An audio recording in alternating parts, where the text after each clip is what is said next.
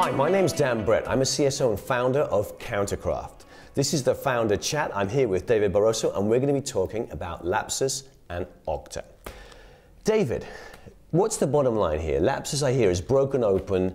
Okta, they've done Samsung, Microsoft. It seems like an incredibly big situation. What's the bottom line? What really happened? So yeah, I guess that everyone knows about Lapsus and all the arrests from teens in the UK and all the different tools they were using, tactics and techniques.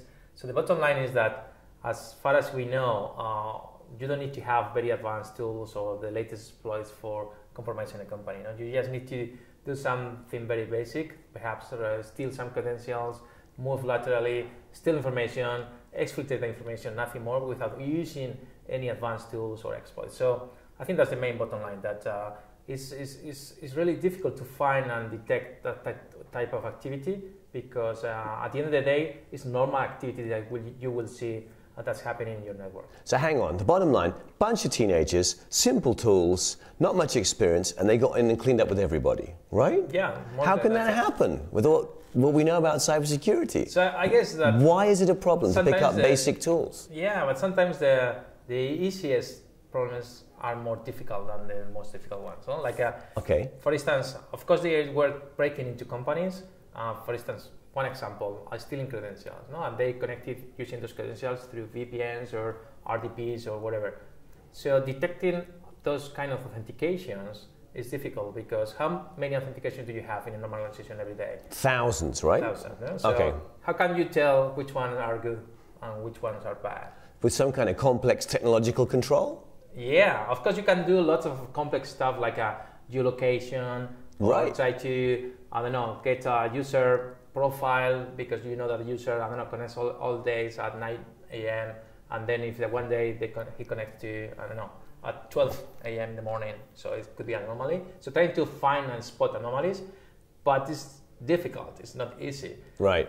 But on the other hand, you can use deception, for instance. That's another technique. So you can do, you can drop some credentials, like usernames and passwords, and that in theory no one will use them. Okay. So in any case that you detect someone using those credentials, I think it's a very high fidelity alert. Right, fantastic. So one way could be using technology, but it's difficult to get high fidelity alerts using a technological approach.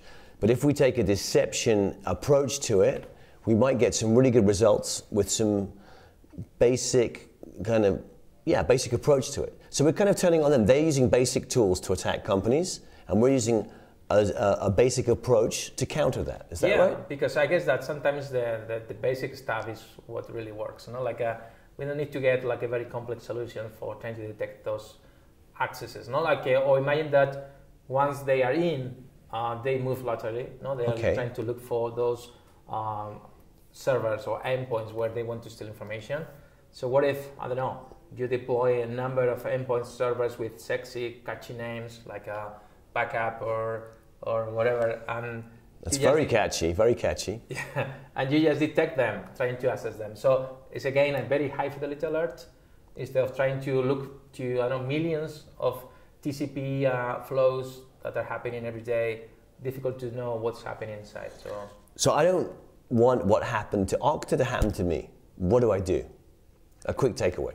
A quick takeaway. So I guess that I would invest on trying to add this other security layer of using more basic stuff, not trying to use very complex products or solutions to try to detect suspicious activity, and try to go back to the basics. So trying to use something simple that you know that it will to work, and you'll get the best return.